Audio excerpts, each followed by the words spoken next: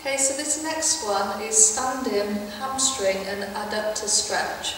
This is a compound stretch which targets the adductors and the hamstrings at the back of the leg. So Jasmine, I'm going to get you to stand with your legs apart. So your front foot points forward. Okay, back foot turns slightly. Okay, you're going to bend that front leg.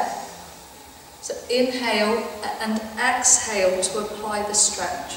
Are you feeling that? Yep. Okay, good. So you will hold this for 30 seconds, repeating 2 to 3 times for best results. Just remember to always stretch your muscles when they're warm, either after cardio or weights, and never stretch your muscles when they're cold.